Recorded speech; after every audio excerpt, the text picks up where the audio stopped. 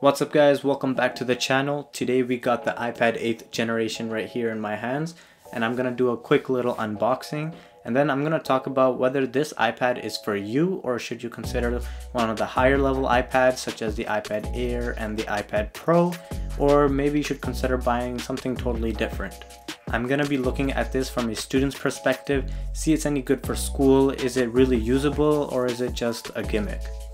So I got the iPad 2020 version here, the 8th gen, and this is in the silver and white color, and it's the 32 GB version. Get my knife.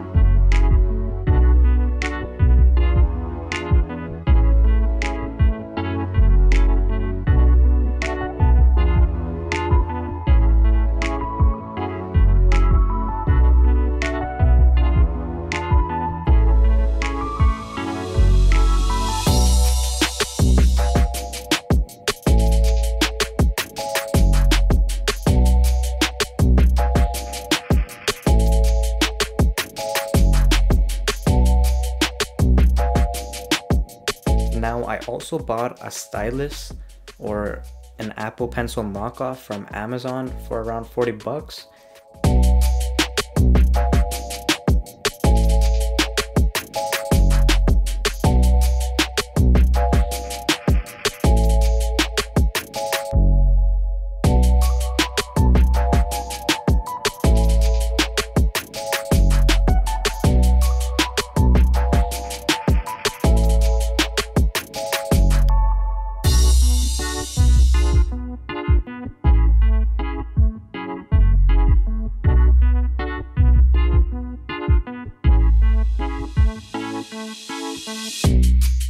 First, let's talk about what's new about the iPad this year compared to the previous year.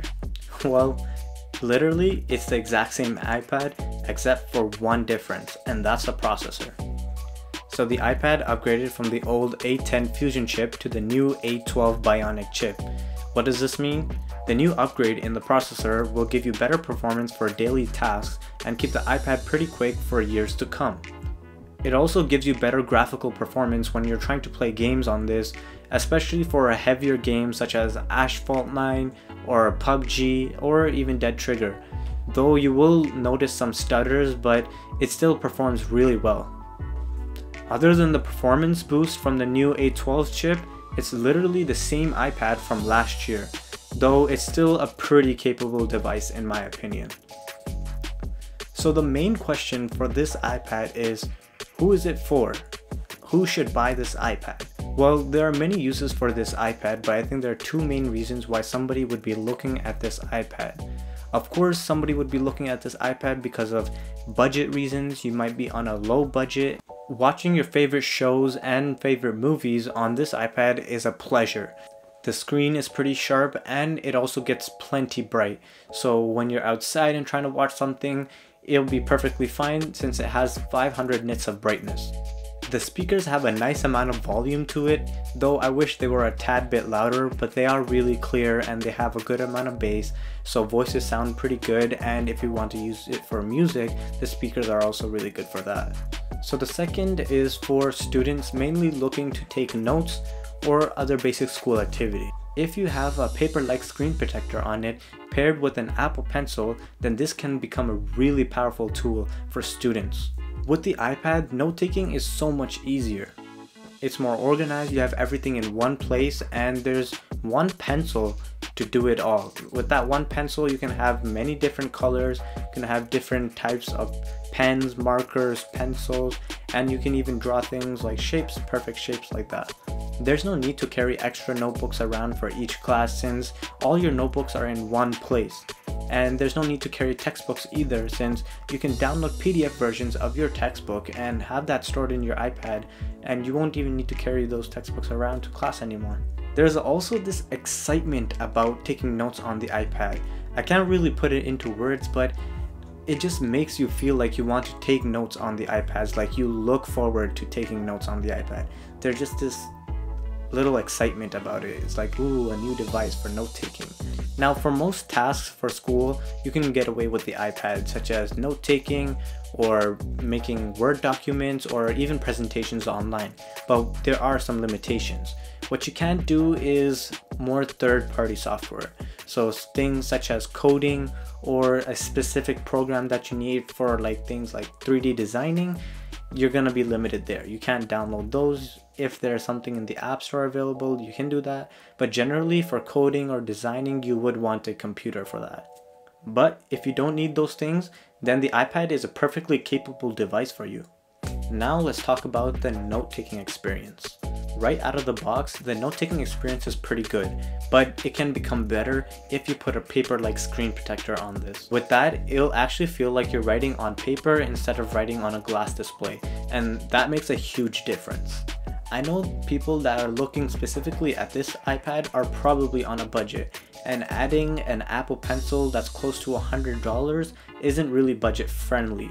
So because of that, I decided to buy a cheap alternative from Amazon for around 40 Canadian dollars, and I decided to test that out and see if those actually work fine, or is there a big difference between the Apple Pencil and a cheap alternative.